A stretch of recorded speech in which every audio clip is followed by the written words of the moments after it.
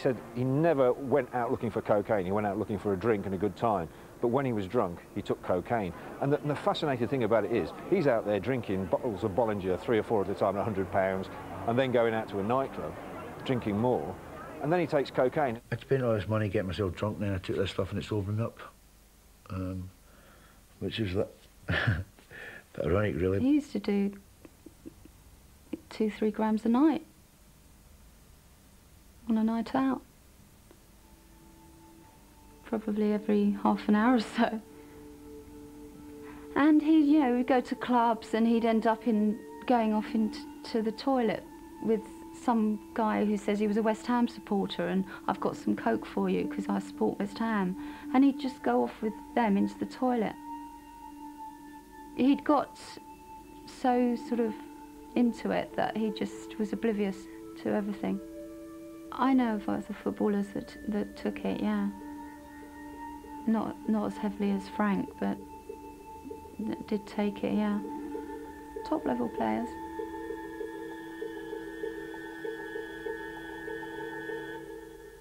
And there he was in this big West End nightclub, and he looked across in the corner, and he never told me who this particular player was. He said, but there was a household name footballer, an England international of that time, sitting in the corner with his head in his hands, crying his heart out because he was high on drugs and drunk out of his skull.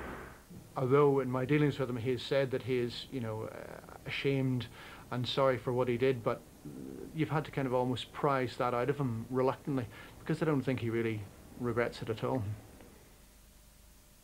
Whether Frank did more than just snort coke is another matter. His football career was in decline. West Ham wanted to offload him, and despite his high wages, Frank and Jenny were in debt.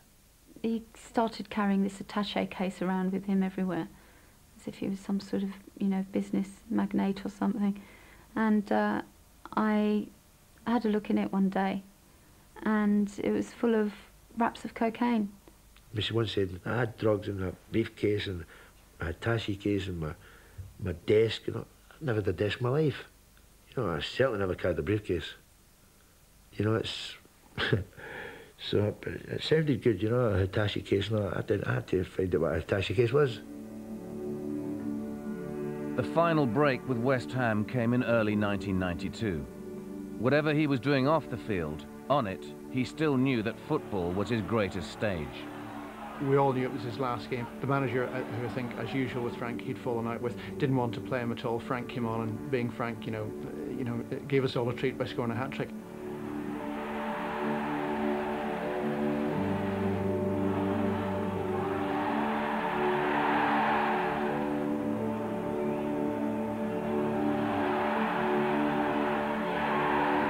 And the place went absolutely ballistic, and then he was gone. Frank headed home, back to his roots, joining his old West Ham teammate Liam Brady, now manager at Celtic. It was the last throw of the dice.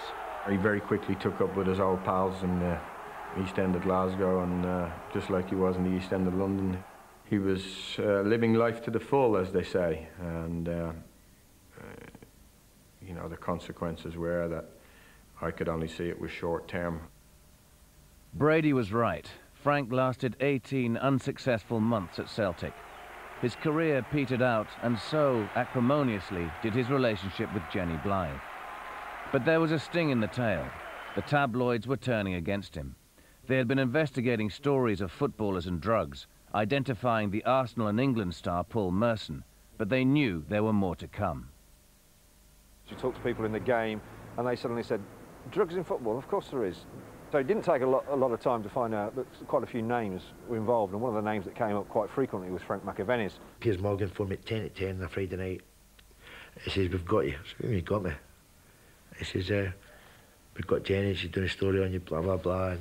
Piers Morgan, the editor, actually contacted me, and he asked me to do a story, and I said no, and he came back a few times, and he offered me about £20,000 in the end. You know, basically I had half an hour to make up my mind if I wanted to do it and stop that story again. And yeah, it was hard because, you know, first I thought that it was not right that she was going to make money on doing something like this. And so I rang his agent to say, look, I'm not doing the story, don't believe them. I've said I'm not going to do it. And so he did know that I wasn't doing it. And he went ahead and did it.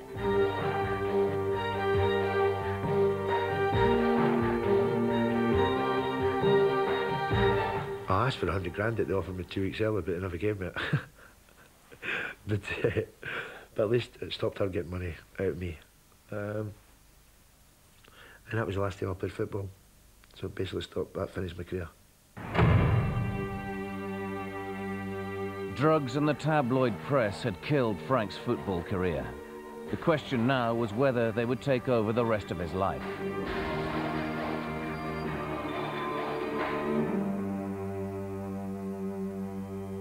He's here, look out, look up the goal!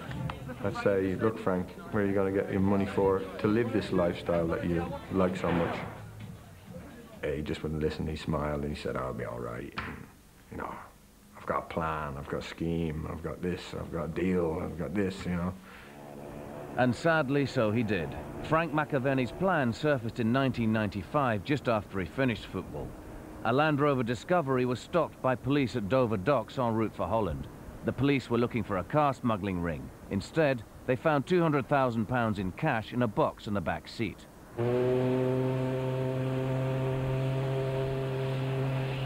They called the customs in because we have powers under the Drugs Trafficking and Offences Act to actually detain the money in the first instance, and that's what we did. They didn't have a clue it was my money until I phoned up and said, yeah, it's mine. 100 grand of it is. You know, I want money back.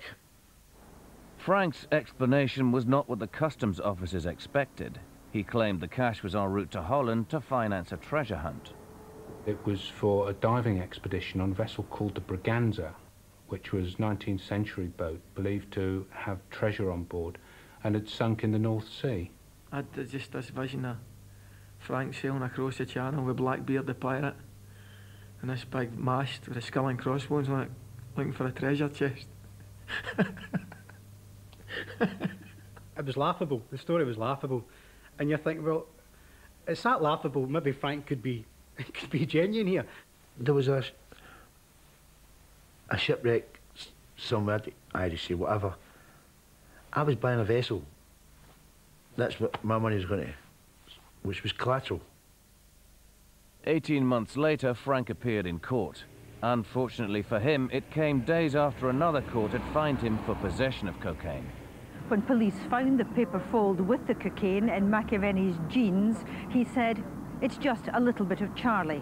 The burden of proof here is a civil case, and it has to be balance of probability that it was either proceeds of drug dealing or intended for use. He had the opportunity in open court to say how he came by the money and what he intended to do with it. I would have stood up in court and says, here, it's my money if it was going for drugs.